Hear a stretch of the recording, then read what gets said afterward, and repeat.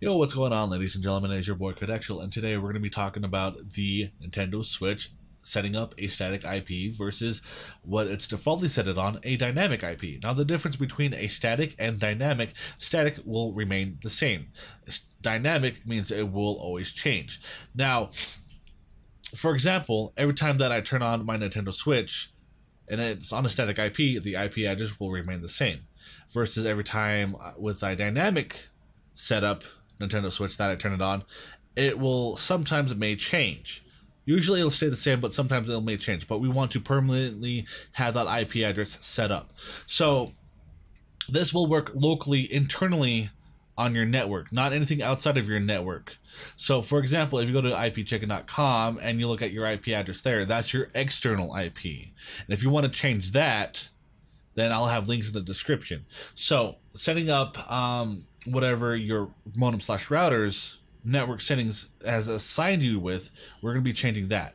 So how to get towards these settings right here is go towards your dashboard, then go to the system settings, then go down to internet. Then internet settings is where we're going to be changing things towards to.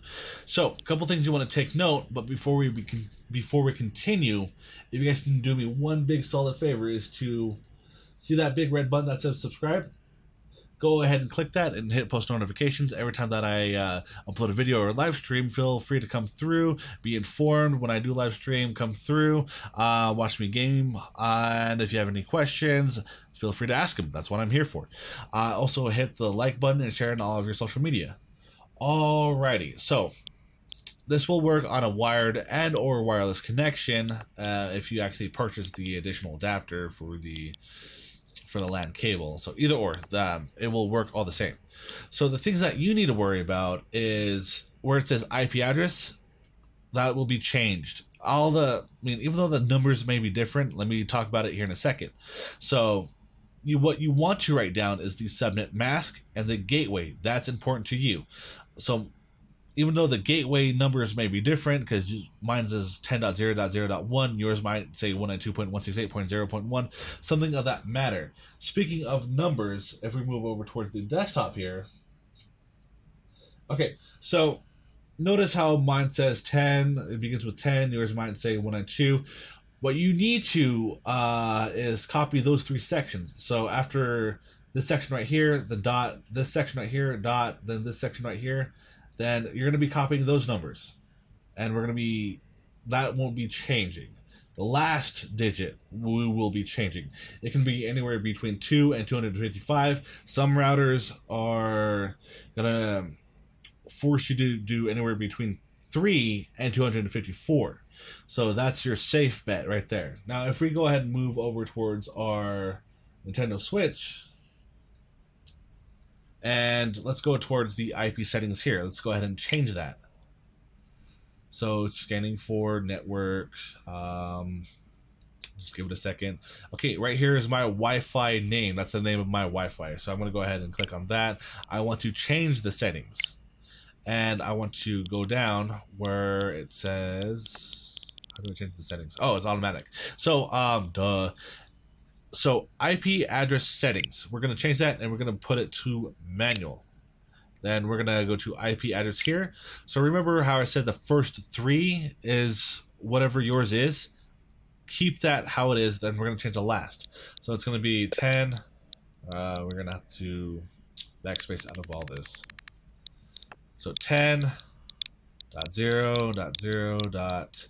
So remember, the first 3 sections of the numbers are yours. Put that down. But the very last is where you're going to change it. And you can do it anywhere between 2 and 255. So I'm going to change it to 112. And I'm going to go ahead and hit OK. The benefits of changing these numbers into a static IP address, which I should have mentioned at the very beginning.